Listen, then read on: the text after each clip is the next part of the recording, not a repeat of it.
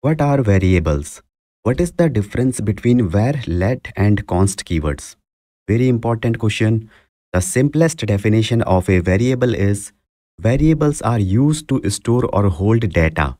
For example, here 10 is the data or value and we used the var keyword to store it. Similarly, other than var, we can also use the let and const keyword to store the data. The scope of var variable is inside the whole function, whereas the scope of let and const variable is inside the block only, like an if block, a while loop block, etc. Now let me show you the differences between them with the help of the code. Here is the code example for the var keyword. Here we have one function example, and inside that we have an if condition that is always true. Inside it, we are using the var keyword to assign the count a number value of 10. When we print the count inside the if block, the output will be 10, which is expected. But when we print the count even outside the if block, even there outside, it will print 10 as the output like this.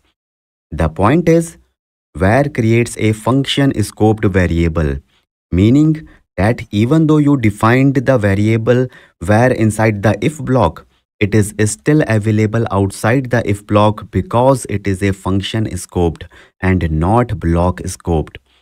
And in the programming world, block scoped variables are considered a better way because they give clarity about the life of the variable. Therefore, as a solution, the better way of defining the variable is now using the let keyword. Here is the same code, just I replaced this var count variable with the let keyword. Now this let variable will work only inside the if block. And if you try to access this variable outside the if block, then you will get the error count is not defined error.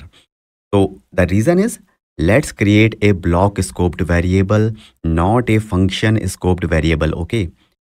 Therefore, the variable will be available inside the same block in which it is defined inside the curly braces.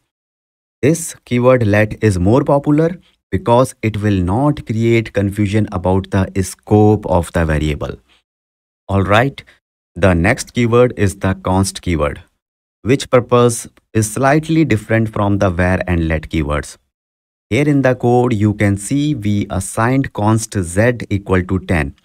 And then we are trying to assign a new value to z. But then our program will throw an error while logging.